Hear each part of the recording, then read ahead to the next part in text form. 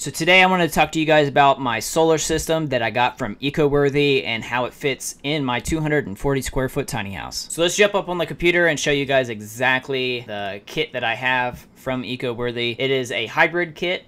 It is 800 watts, 3.2 kilowatts of solar power, and it has a 3000 watt 80 amp hybrid inverter. Mine also came with a mounting system that goes on the ground because my tiny house has a rainwater system and I didn't want any type of solar panels onto the roof because also it was not facing the correct way, which is due south, and where I am I need the solar panels to be about 45 degrees. That said, EcoWorthy sent me this kit right here. It has a total of 4 panels, which is 195 watts each.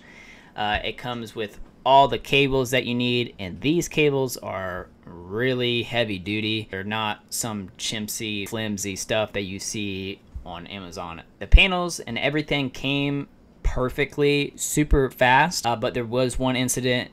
One panel came cracked, reached out to support, and within 24 hours they shipped me brand new ones. So thanks to EcoWorthy for shipping me out a new one super fast with no hesitation. I just had to send a picture. I got to keep the solar panel. I don't know if I can actually use it again, but hey, still there, I guess. So yeah, mine came with 4 panels, 195 watts a piece. It has the mounting bracket and then the 3000 watt hybrid inverter, all the cables necessary, and on this one it's showing 2 batteries. However, there is a kit that you can get that has this giant 25.6 100 amp hour deep cycle battery, and that's what I have. So pretty much this is going to be a space saver for you. So think of this 25.6 volt 100 amp hour battery being 2 12-volt batteries that you're normally seeing. So how does it work? How does it perform with my lifestyle? Well, first I have to tell you that this is not attached to my panel box. If I flip these lights on and off, or if I'm doing anything else, it's not powering the tiny house through the solar panels. I'm still on regular electric because of the inverter. So the inverter is a little different one that I've ever seen before, in which very powerful, but the output is 3 110 plugins. Who is this for? I think this is going to be for somebody that doesn't live full-time tiny house or a cabin. Maybe this is a getaway where you want to charge your phone, plug in like a 110, anything 110. Think of this as like a massive solar power generator that can do a lot more than these little, little power generators that you might see everywhere, because that's pretty much what it is.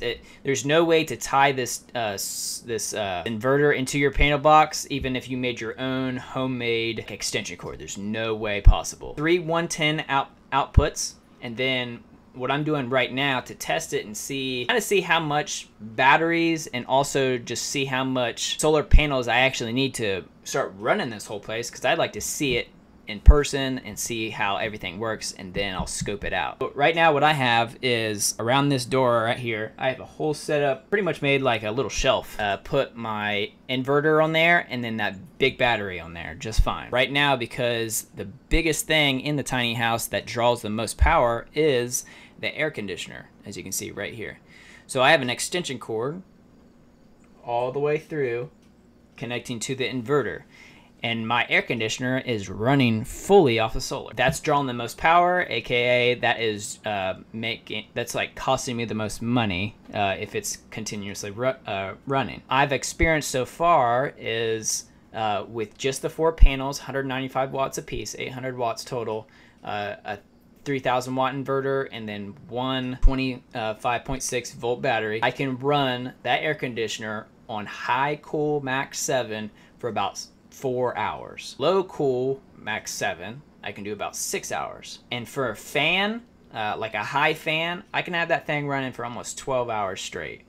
And that's just with the setup I just told you I had. So if I had it on low cool, I could probably run it for 24 hours. This is the biggest draw in the tiny house, so I know if I powered a computer, if I powered my microwave or my refrigerator. I'd have no problem doing any of that. But with that said, that's only with one thing at a time. Realistically, if I wanted to power this whole house with just solar, I would need one more battery and probably 2 more solar panels, and then an inverter. Swap the inverter that I have out right now in this kit with an inverter that can tie to the grid, tie to the power box. Sorry. The way I have it set up is I have my mounting system outside with my solar panels facing south at a 45-degree angle, maximum efficiency, and then I have the solar wires running all the way through the window,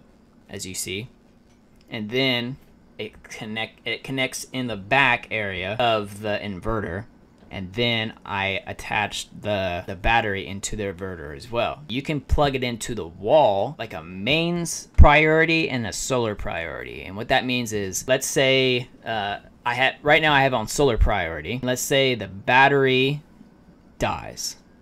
Well, then it's going to switch back to the main power and power that battery with main, like regular electricity. Backwards, like main power, think of it as a backup generator. So all in all, this kit is very good for somebody just starting with solar and wanting to learn more about solar and how to implement it in your tiny house, your maybe your van, maybe your cabin, whatever. Or a chicken coop or something. It'll definitely run it in moderation. So go ahead, check out EcoWorthy and see what they have to offer. I don't think you guys could go wrong. Tons of different options. This isn't the only option that you can go with. So if you're interested in seeing this whole journey of me creating a whole efficient solar system and being able to all these EcoWorthy products into my lifestyle, make sure to subscribe. Check me out on all social medias. So it's all Jack Leonard Birt. That's JackLeonardBirt. That's on TikTok, YouTube, Snapchat if you want to, Instagram, wherever. So I'll see you guys in the next video. If you want to check out any EcoWorthy products, check the link in the description below, as well as my merchandise and all that good stuff. Until then, I'll see you guys later.